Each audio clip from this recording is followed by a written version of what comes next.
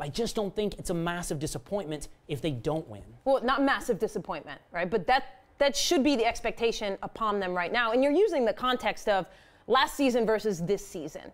Let's spread out, let's expand that bubble a little bit to include other seasons, because it's been many years for the Cowboys now where you believe and you think going into the season that they have the kind of pieces to make the kind of run they're making this year. Now, last year has its own issues specifically with injuries, but if you expand and you look past just that 4-12 season, you've got a roster that was supposedly built for the now, that should be competing at this level. And now you've got the introduction of a value quarterback as well, the same that we saw with the Seahawks a few years ago with Russell Wilson. They could be the Seahawks now, couldn't they?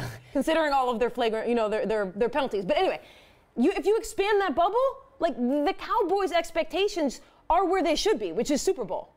I'm fascinated by the shift in conversation, the shift in expectations with the Cowboys. I started out this football season debating people like Stephen A. Smith over whether they could win any random game on every weekend. Or the Cowboys surely will be undefeated, be a winless season. And now we're talking about whether or not losing the Super Bowl is a massive disappointment. I didn't say massive disappointment. You keep introducing that. Not living up to expectations.